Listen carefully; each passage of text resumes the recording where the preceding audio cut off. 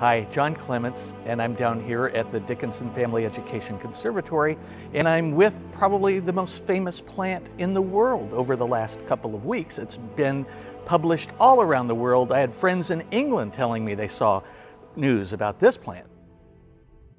A lot of people have had lots of questions about what do you do with one of these? Now, it's a plant from the tropics, it's from Sumatra, and so people ask, can they grow this plant at home? Sure you can, as long as you give it plenty of light. As you can see in the conservatory here, it's almost in bright full sun part of the day. It gets dappled light much of the other parts of the day, but you would need a very bright place.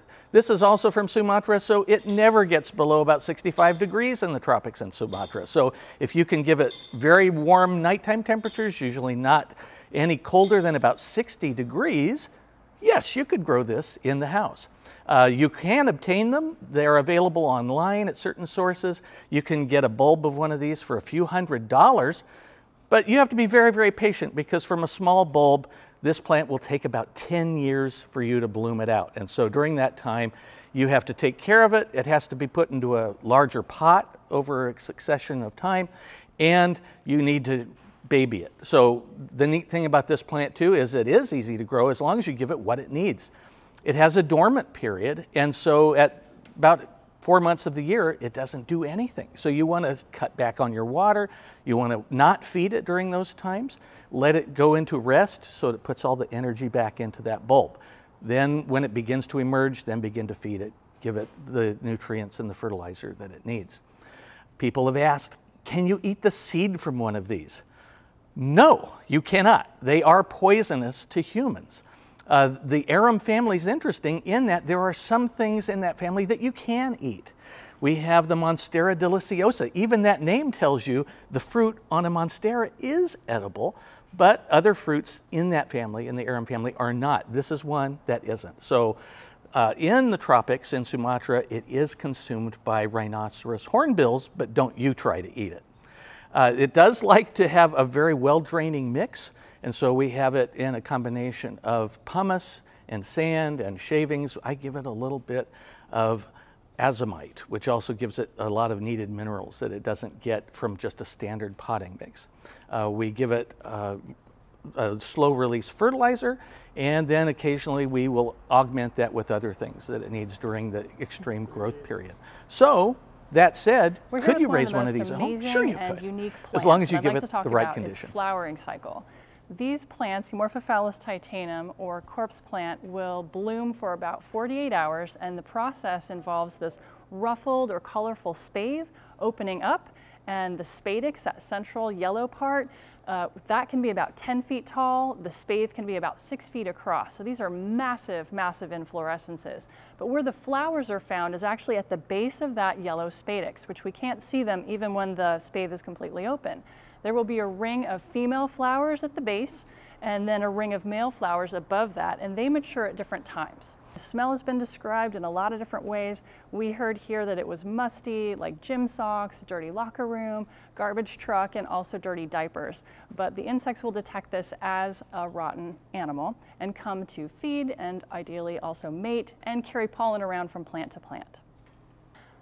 The spadix will heat up on night number 1 and carry these compounds far and wide, attracting pollinators. And they come thinking that there is a dead animal to feast on and for some mating.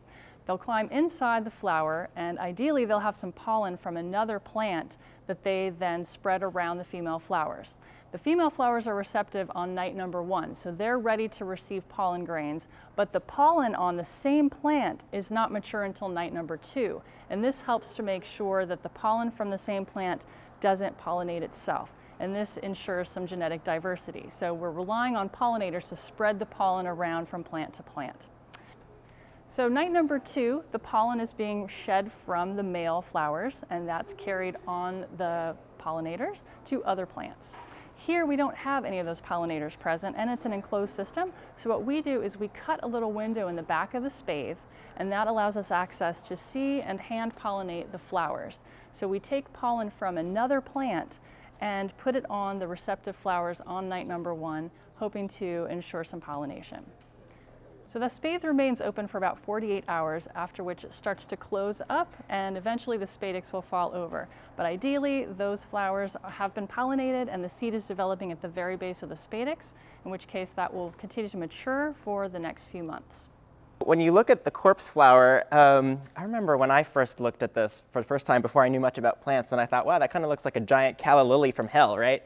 And you know, that impulse wasn't actually off by very much because, believe it or not, this is a calla lily and they are related. And the anatomy is quite similar.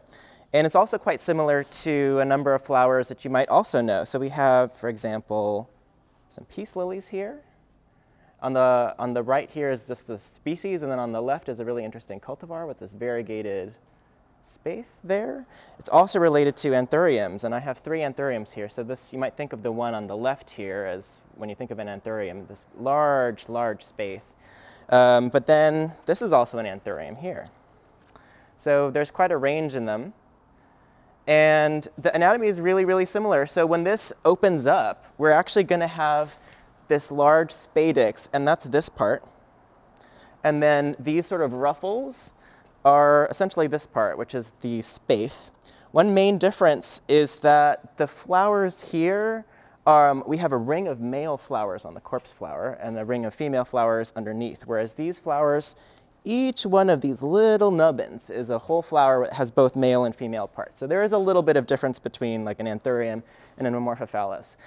However, if you really thought like, oh my gosh, this kind of looks like something I know, it's because it is.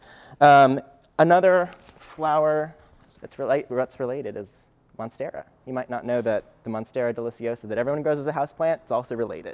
And in fact, we've surrounded the flower by all sorts of relatives that you might not know. So the dumb cane and the pothos and the philodendrons and everything that's here, including the elephant ears, come and see them because they're all closely related. How many are there? Well, in the wild, in Sumatra, it's estimated that there are about 1,000 plants left. And that's not too many. And it's really the major losses to the Amorphophallus titanum in its native habitat is through loss to forestry, to palm oil plantations, and coffee. I love my Sumatran coffee, but it does cut into the natural habitat that these plants have lived in for a long time. In the United States, according to the Missouri Botanic Garden, there are about 100 of these plants that are blooming size. And as of 2000, the documentation is there were 40 blooming events in the entire country. So when we have a Amorphophallus titanum bloom, it is a rare event, and it is something extremely special. And so there are more, and we're pollinating them, and we're trying more and more to produce more of these plants, and also attempting to make sure that we keep the gene pool large, and by selective breeding and making sure we don't have inbred plants.